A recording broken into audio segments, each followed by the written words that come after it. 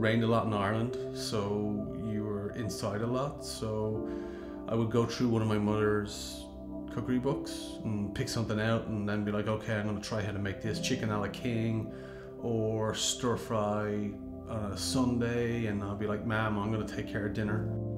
I used to love watching cooking shows. There wasn't that many of them on the TV, and anytime that there was some on the TV, they were professional chefs like the Roux brothers or Raymond Blanc or Marco Pierre White back in his early days, Gordon Ramsay in the background. You know, I always loved it. I always wanted to become a chef then from that point onwards. I'm Darren Lawless. I'm the chef and owner of Il Bambino.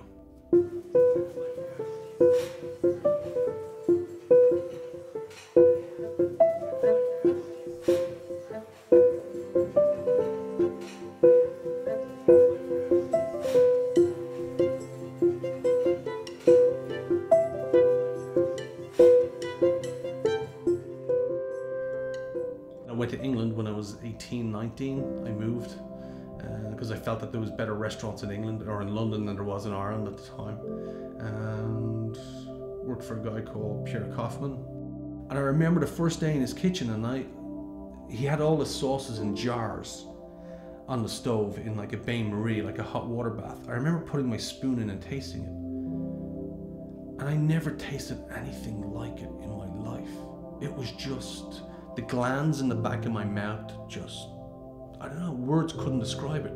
I walked away and I walked out the door and I thought to myself, am I ever, ever, ever going to know how to make something like that? Because if I can make something like that, at that time, I'm like, if I can make something like that, that's the peak, that's the top of Everest right there. Because how can you make that from bones? How did you get that from bones? How did that happen? And then you find out and you get shown and then you perfect it.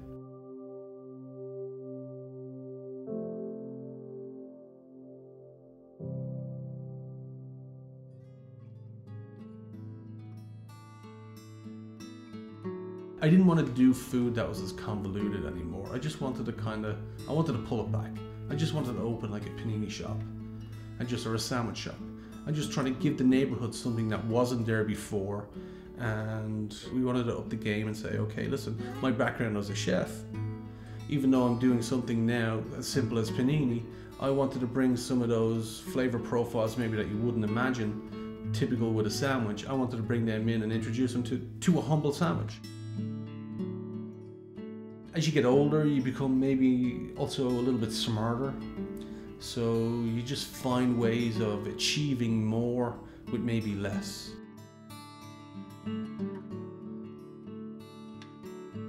Some people might just have a saute pan in their house and they saute everything. But there's other techniques, there's roasting and braising and everything and the chef kind of encompasses all of that.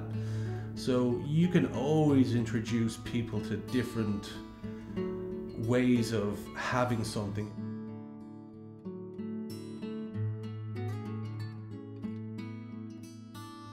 So when you take anything and you add color to it, you change its flavor profile. If you take a carrot and you boil it, it tastes one way. It's not very exciting, it just tastes of sweetness. But when you take that carrot and you give it some color and you put it in the oven and you kind of dry it out a little bit and you remove that moisture, because when you remove moisture from anything, you're drying it out. And when you dry it out, you intensify its flavor. You might think that you can't get that much flavor out of a carrot, but you can, and it's all about technique.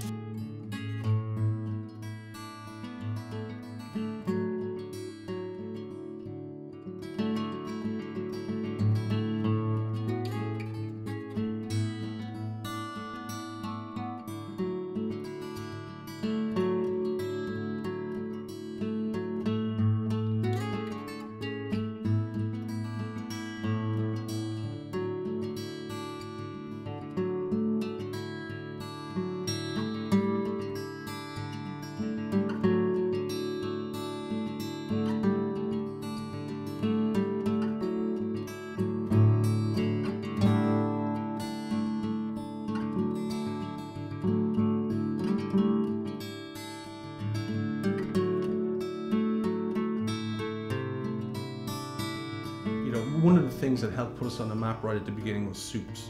And everybody used to say, you know, what kind of stock do you use? And I'm like, we don't use any stocks. We don't.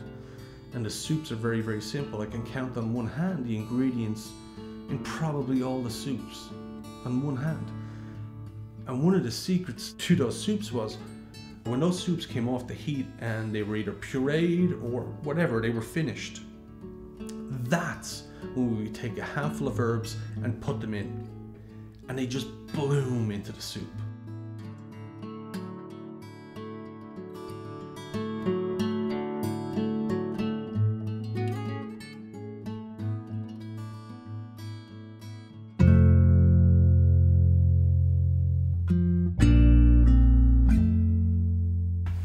I think one of the coolest things as a chef is when you see another chef's collection of books, and you can just get lost in it. You know, see what they used to read, see what they have. It's great. You could lose yourself for days in, I think, other chefs' collections of books. So the Bakewell tart, this is it right here. Elegant Food, Valerie Childs. Is he? Valerie Childs, and that's where I used to get. You know, you asked me where it all began.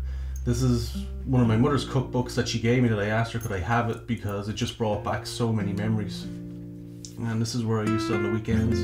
So, you know, I'm gonna make fairy cakes, trifle, all came from this book right here. And my very first book ever is this one right here, Raymond Blanc.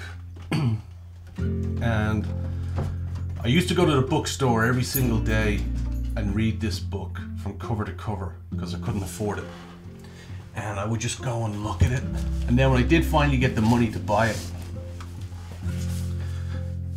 it was the only book I had for about a year. And I'm not kidding you, I could tell you what was on page, you know, I didn't have a TV or anything. I could tell you what was on page 54. I could tell you what was on page 150. I just had it memorized from cover to cover. That's all I did. And look at all these notes here. So this guy's Raymond Blanc, self-taught. Was a waiter one night. The chef walked out. He was asked, "Hey, listen, can you jump behind the line and finish out the evening?" And he did. And he went on to become then one of the best chefs in the world. And he had such a beautiful way of making food just look so attractive. This woman here, I think, is, you want to talk about how to take simplicity and perfect it. That's it right here. Miss Hamilton, Prune. One of my favorite books, one of my favorite people.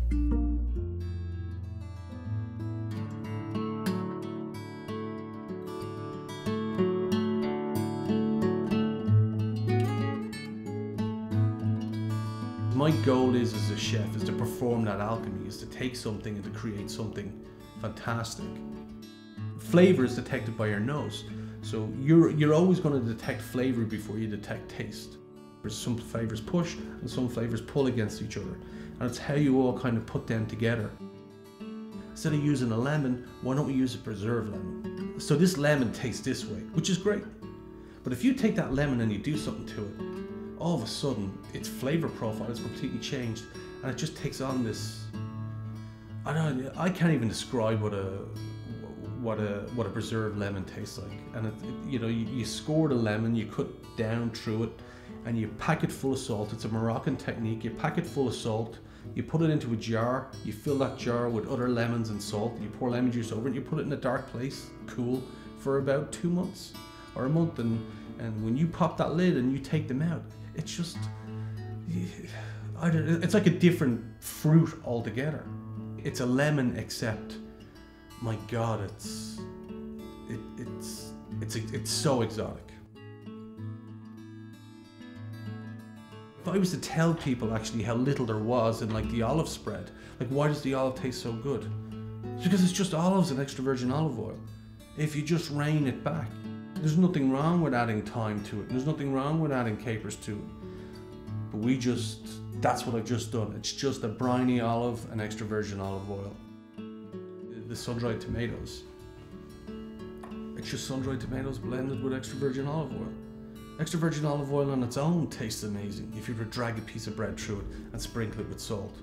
Now imagine just pureeing sun-dried tomatoes into it. So you've taken a tomato which is full of umami, you take out all the moisture and you dry it out. So you've now compounded its flavour. And now you're going to blend it into oil? Well, Jesus, you put that in a piece of bread and that's, the stars are right there.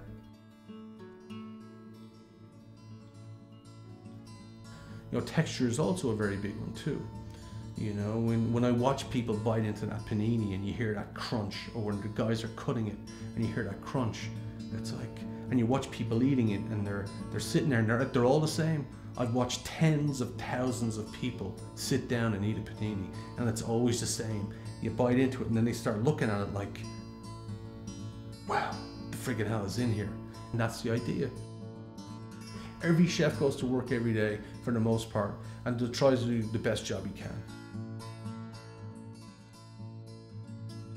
There's nothing like getting a home cooked meal. It doesn't matter who it's from, and like I said, it doesn't matter maybe if it's bad because the person wasn't a good cook. But for a chef, the fact that you went out and you shopped all day yesterday, maybe you the day before, you spent yesterday in the kitchen and today in the kitchen, but we know the effort that you put in. And we're very, very appreciative. Because I think that some people can feel intimidated inviting a chef to dinner, but you shouldn't. He's the guy actually who likes it the most. And he's probably going to bring you the best gift as well, to be honest.